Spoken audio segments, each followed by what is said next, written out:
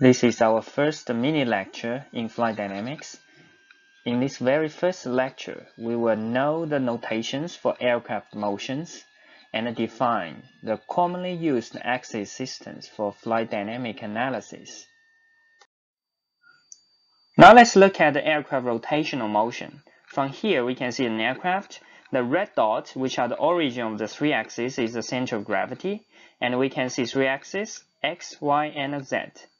X is longitudinal, follows the longitudinal direction of the aircraft. Y, the positive Y points to the right wingtip. Z is pointing downwards. Okay, if the aircraft rotates about the y-axis, we call it pitch motion, and this concerns the longitudinal stability. If the aircraft rotates about x-axis, it's called the roll motion. If it rotates about the z-axis, we call it yaw motion.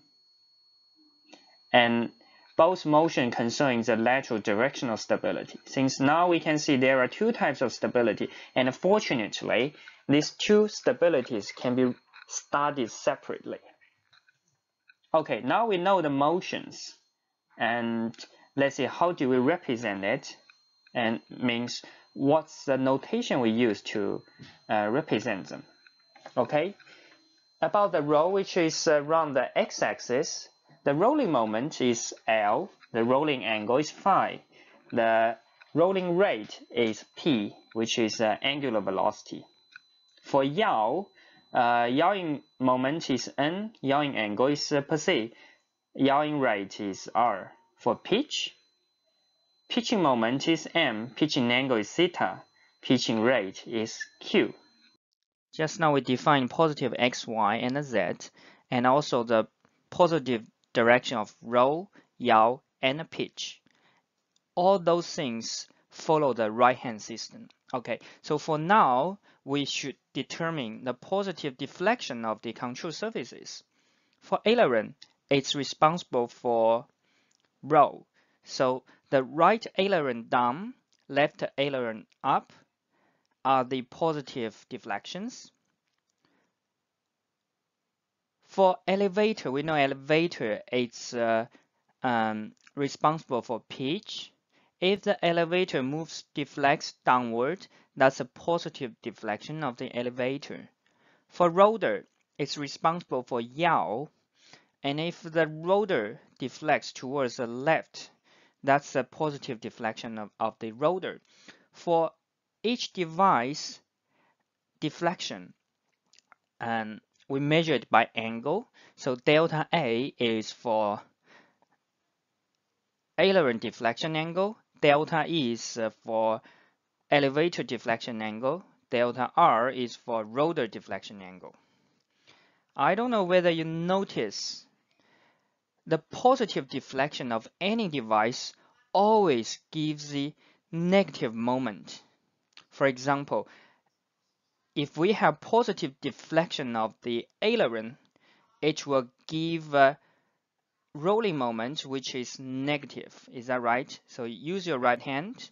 If the right aileron down, there will be more lift generated on the right wing, so the moment we're pointing towards the tail. So that's the negative deflection. Just now we know positive deflections always gives rise to negative moments. That's a very important point we should remember now. And now we need to know what does a pilot do to generate positive deflections.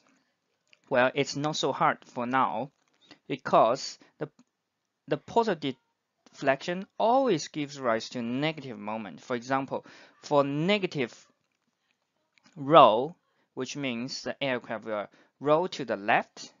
So in this case, if you are the pilot, what you will do is you should move your control stick towards the left. Okay, about the pitch. And we know the positive deflection of the elevator will generate a negative pitch, which means the pitch downward. So if you are a pilot, you should move your stick forward. Similarly, if you are generating negative yaw, which is positive deflection of the rotor. For negative yaw, what you do is you are yawing to the left, you need to press your left pedal. The next mission in this class is to define the 3 commonly used axis systems for flight dynamic analysis. The first one is the aircraft axis. And apparently we can see the aircraft in here. Again, the red dot overlaps with the center of gravity. That's the origin of this aircraft axis. Okay, now you can see X. X is apparently follows the longitudinal line of the aircraft in a symmetrical plane. And the longitudinal line actually is a connection between the nose point and the tail point. That in here is the x-axis. And now we can see that z-axis is perpendicular to x, again in the symmetrical plane. And if we use the right-hand system, okay, take out your right hand, and then you can see the y-axis again points towards the right wingtip. Now, if we overlap another line, which is the red dash line, we call it a horizon line, and then we can find an angle which is theta. So the theta is defined as a pitch angle, so it's defined as an angle between the longitudinal axis of the aircraft and the horizon. Okay, now we have a question. If the aircraft is on approach to land, which of the following is correct?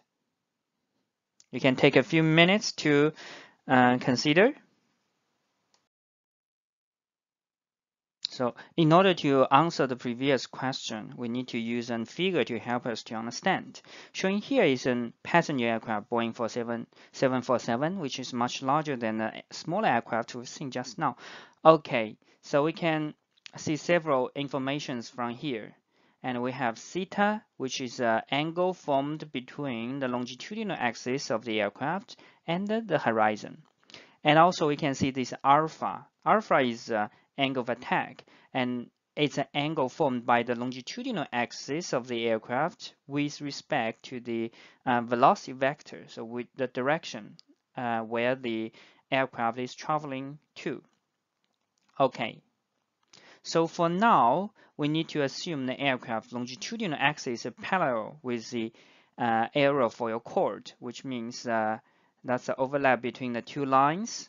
Okay, so now let's consider several scenarios.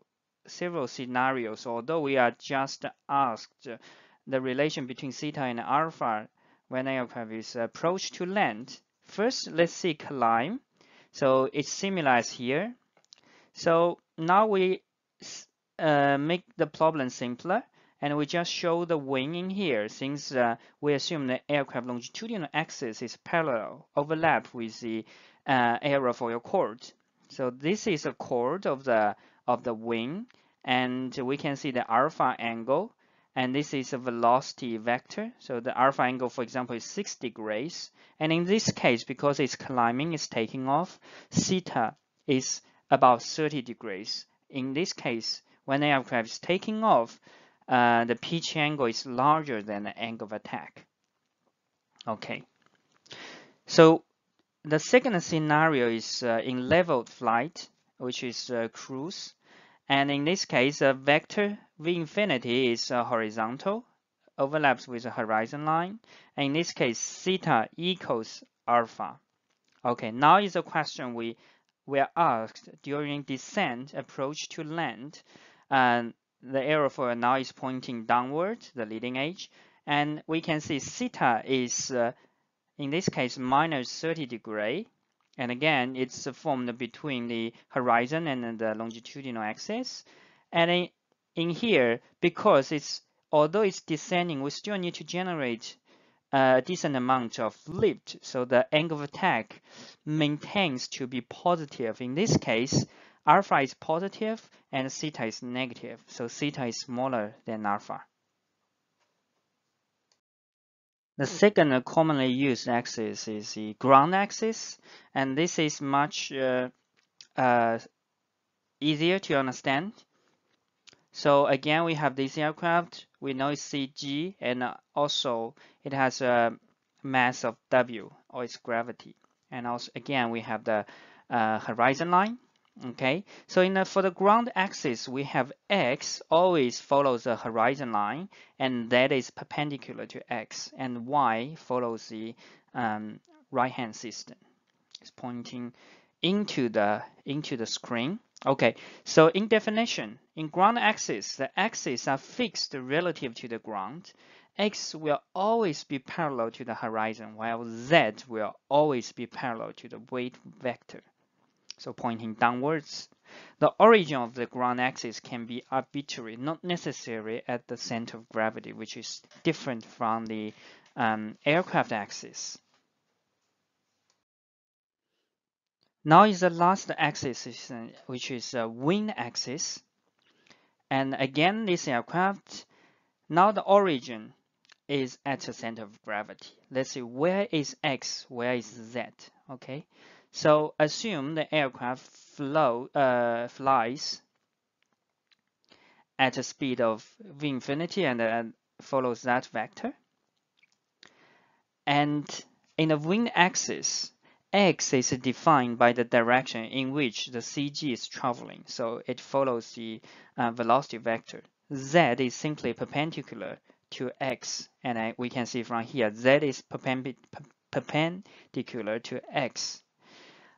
And I put a note in here, so X-axis has no obvious relation to the horizon or vertical. So we need to remember that. That's an important point. And I put the theta angle in here. So theta is a pitch angle, and the pitch angle is defined as an angle between the longitudinal axis of the aircraft and the horizon. So again, it has no direct relation with respect to the x-axis. Okay, so remember this also.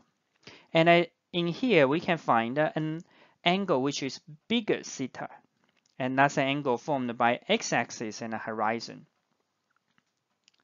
And pay attention to this angle big theta. And now I have a question. In straight level flight, theta, big theta equals to how much in degrees? I give you a few minutes. Okay, now let's see the answer. First of all, theta should be 0 because, you know why? Because X in level flight, x-axis follows the horizontal line, so X is parallel with horizon. In this case, does that mean theta is 0? Okay, we now finish this first mini lecture, and through this lecture, we need to know these key points. First of all, we need to remember the notations for moment, angle, and angular rate. The second is we need to remember the definition of positive deflection of the control surfaces and what's the pilot's action. Okay, so the last thing we went through is the axis system. We have 3 axis systems for the flight dynamics analysis. The first is the aircraft axis. We also have ground axis and a wing axis. And since ground axis is not so hard, but when you compare the aircraft axis and the wing axis, we should pay extra attention. And also we define the pitch angle theta, and also we compared in different scenarios the relation between theta and alpha.